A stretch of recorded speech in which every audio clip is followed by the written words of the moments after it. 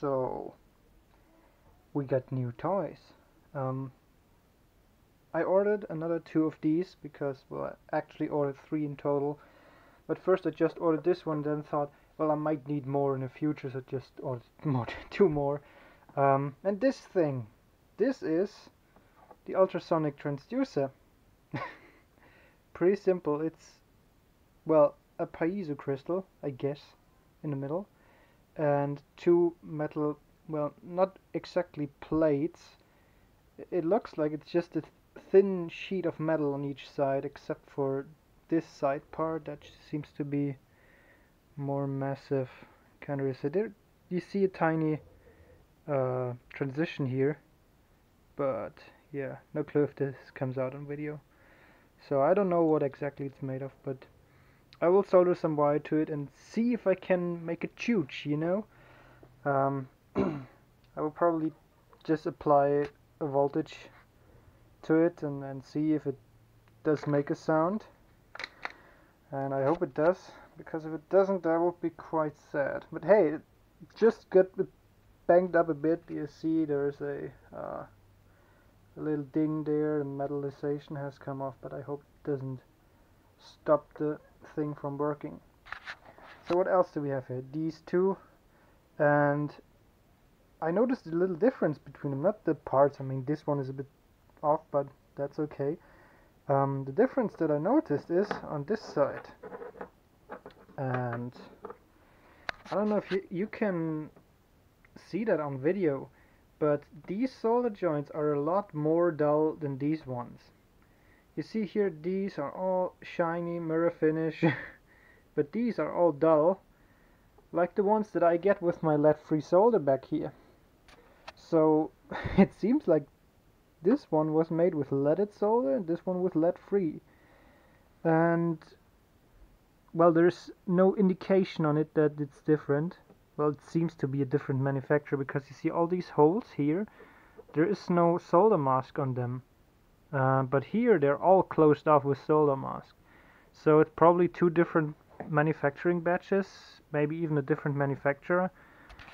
I can't make out any other differences than that.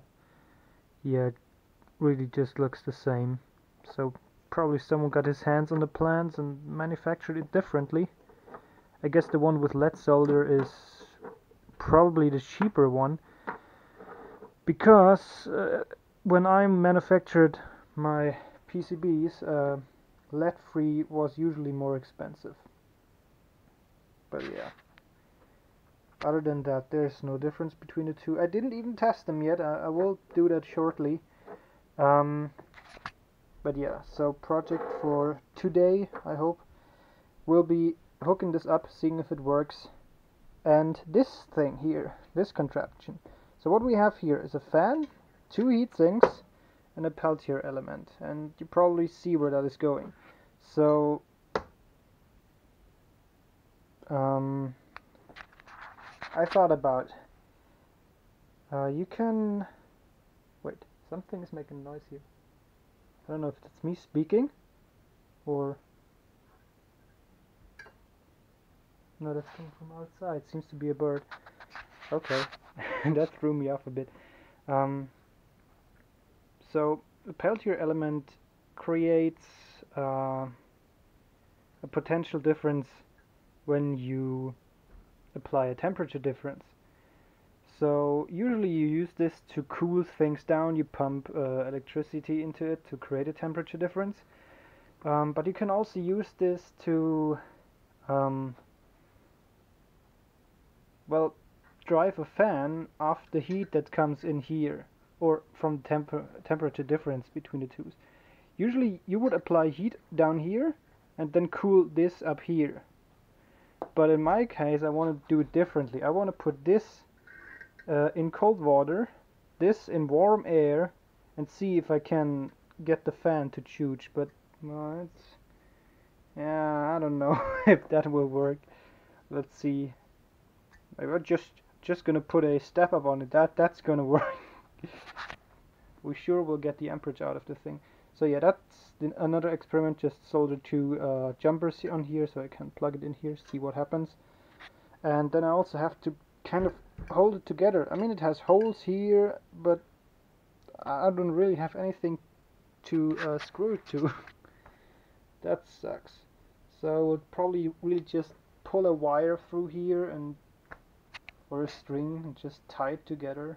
Maybe that will work. But yeah, before I really do it, put it together, I will just test if the peltier element will even supply enough voltage or power so we can make use of this thing here. If I manage to get this out of here, okay.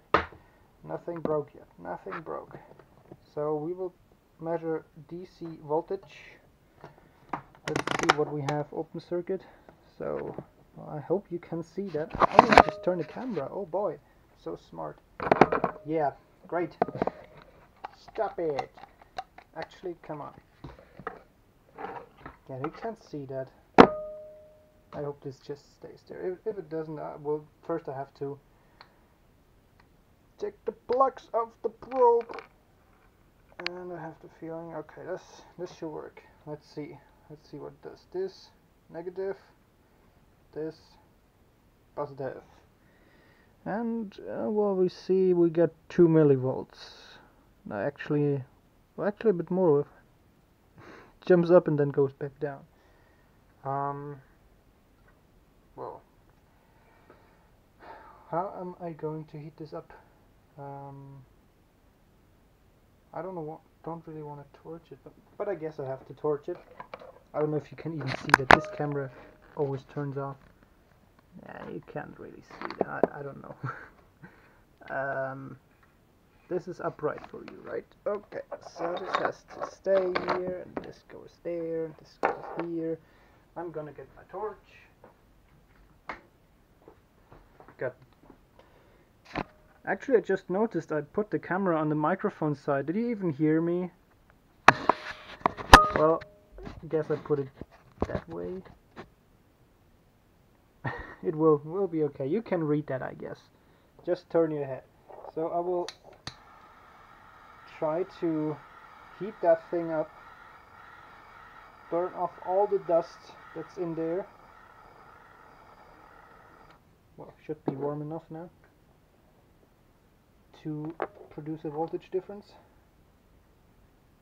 Positive and negative, and we get well, it's up wrong side.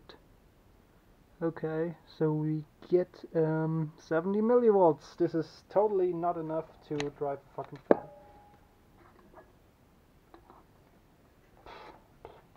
Yeah, I don't know.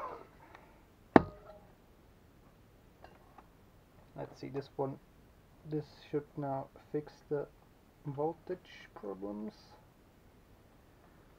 Yeah, what do you see? 60 millivolts. Yeah, I don't think this will work.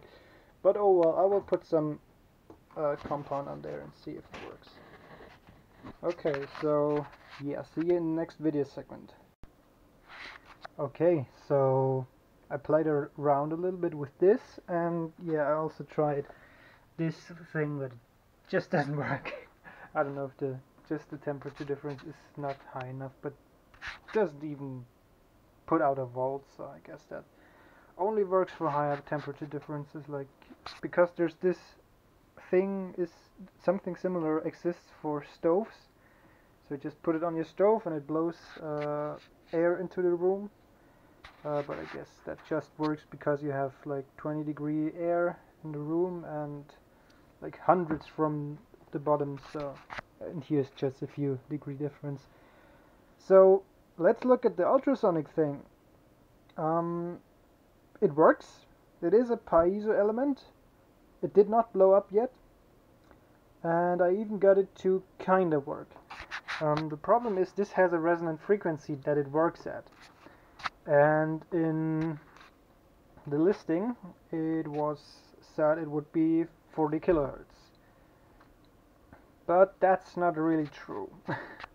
So it has to be tuned, and I do not have a function generator. I mean, my oscilloscope has one built in, but I have never used that before. So yeah, I will try getting that to work for like, I don't know, a few minutes. We'll invest in it. If it doesn't work, yeah, I gotta think about something else. The Arduino's timing is a bit wonky. Like, the library that I wrote gives me wrong timings for some reason. I don't know why. Maybe just the crystal here is so off that it doesn't give me the right timing. Basically, I tell it to wait, well, let's say 10,000 nanoseconds, and it waits like 800. At least that's what I feel. So we get up to 50 kilohertz when I tell it to wait. No, wait, is it too slow? I don't know. Where's my code? There's my code. Okay, I said 8,000 nanoseconds to wait. That would be quite a high difference. Let's see. 111 by 8. Yeah, 125 kilohertz. Well, actually, then it's actually right, because I had half of that kinda in my thing, and I used that 2 times, I think. Yeah. I mean, something is off. I don't know what is off, but something is off. So it's just a little bit off, but I guess it's right then. So if you do the math, but it's extremely hard tuning in on the frequency of the thing. And the reason is I have to reprogram the Arduino each time I do it, because when you work with these timings, it gets quite complicated to wait for input. Of course, I could try it and just check for input every 10 seconds or so, but that's kind of annoying, because you want to turn the knob and find the thing, and you don't want to turn it a bit, wait 10 seconds, turn it a bit, wait 10 seconds. So yeah, I gotta figure out how my scope works, and maybe I will not figure it out.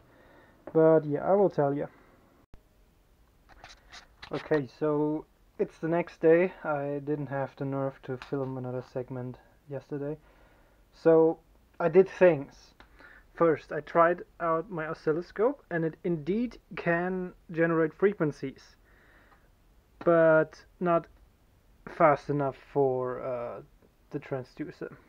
And also, I think it is actually kind of based on an Arduino. Can you read this? It has like the A0, A1 and all this stuff, whatever you usually see on an Arduino.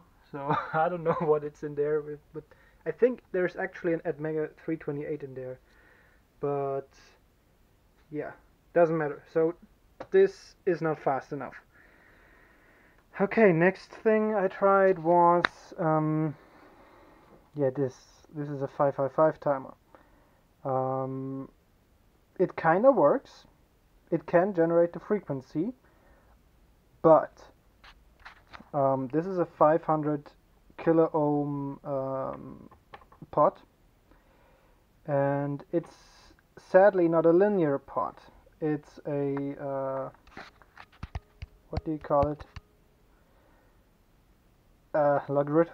Logarithmic. Yeah, you know what I want to say. Logarithmic scale. There we go. So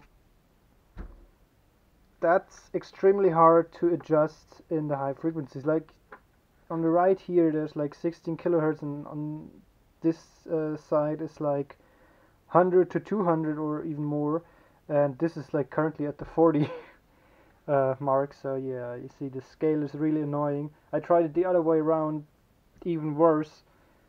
Yeah, I need a linear pot. I ordered some pots now, multi-turn, 10K, and I hope I can work with that.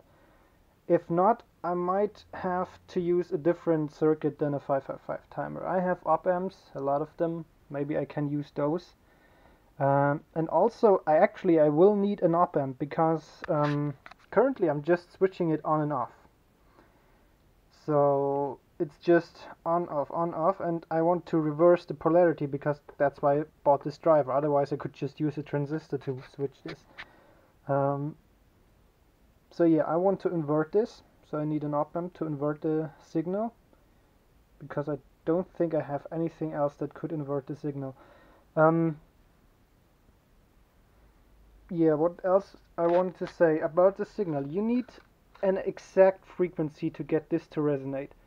So this has a resonant frequency, and when you hit that, it suddenly ramps up in power to no end. So usually when I just drive this over the range of, well, 0 to 40 kilohertz, it just pulls like the same 70 milliamps, so basically not much more than without a load.